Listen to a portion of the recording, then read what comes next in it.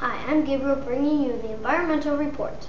Today's report is all about the little birds that cause big trouble. The English starling is also known as the Sturnus vulgaris, was originally from Europe. The starling was introduced to the U.S. in the 1890s. The plan was for the U.S. to have all the birds mentioned in Shakespeare's literature. Like the rest of Shakespeare's work, this, too, ended in tragedy. The starling's range stretches from a frigid Alaska to the warm beaches in Mexico. And now to Jesse, out in the field.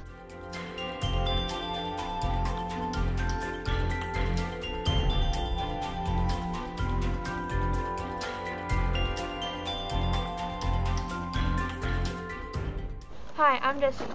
There's an English starling behind us. They compete with native birds for food, and they also destroy our crops.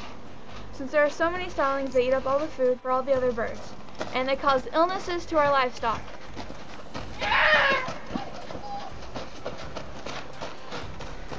To control the English starlings, we are closing the openings of livestock facilities to 1 inch.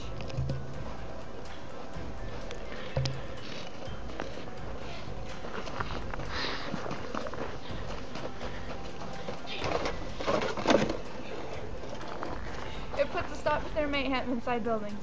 We are also putting up heavy rubber strips in front of the large doors to keep them out as well. Thank you, and tune in next week to your daily news broadcast.